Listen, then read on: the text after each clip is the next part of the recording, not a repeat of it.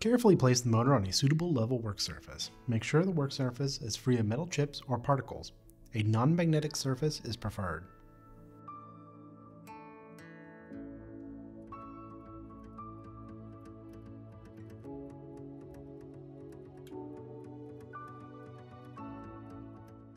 Coat the motor shaft with an anti-seize paste. Slide the shaft adapter onto the motor shaft until the end of the shaft is firmly against the rotating ring. The shaft adapter is held to a tight tolerance with the motor shaft. It may be necessary to tap the shaft adapter into position using a dead blow hammer or heat it with an oven induction heater to around 180 degrees Fahrenheit.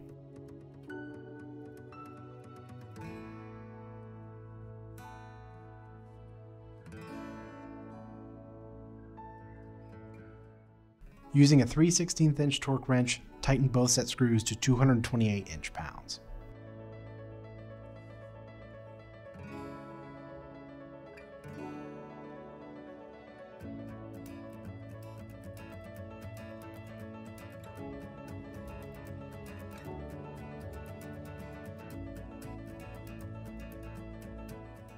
Using a 3/4 inch socket, unbolt the wet end from the motor adapter by removing the 4 1/2-inch hex head cap screws.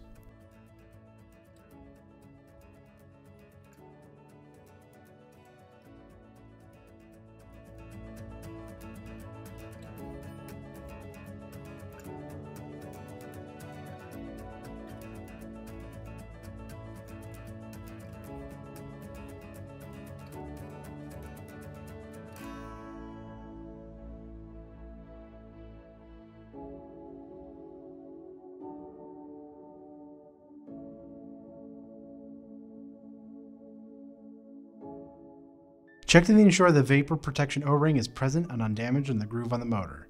Use petroleum jelly or a similar substance to keep the O-ring in place.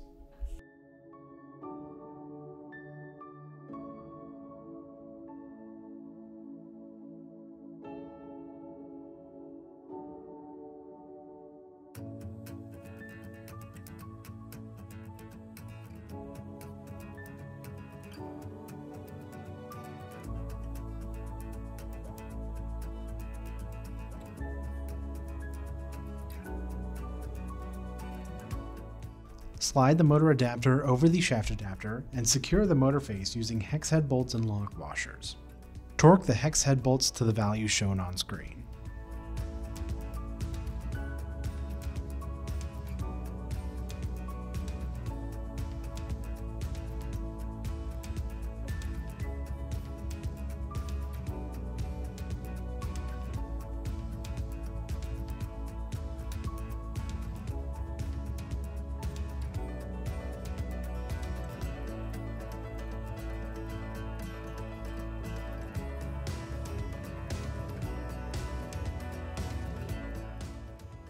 It's helpful to use the supplied cardboard tube to help protect the outer drive magnets from damage from tools. Be sure to remove the tube after the drive is securely attached. Save the tube for any potential future repairs. If your pump did not ship with the cardboard tube, consult your spare parts list for ordering information. Place a thin coat of anti-seize paste on the magnet drive hub on the unpainted fit diameter. Using the threaded studs in the shaft adapter as a guide, slide the magnet hub onto the shaft adapter. The magnet hub and shaft adapter are held in close tolerance to one another. Use 2 M8 1.25 hex head bolts to draw the hub onto the adapter as necessary. Avoid hitting the outer edge of the magnet hub as impact can damage the glue bond between the magnet and the hub. Secure the magnet hub to the shaft adapter with the 2 M8 hex head bolts and lock washers, as well as the 2 M8 hex nuts with lock washers.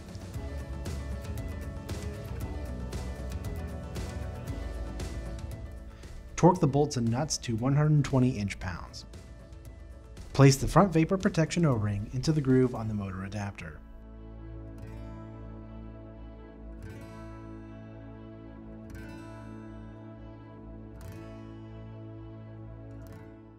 Liberally apply a suitable lubricant to the O-ring.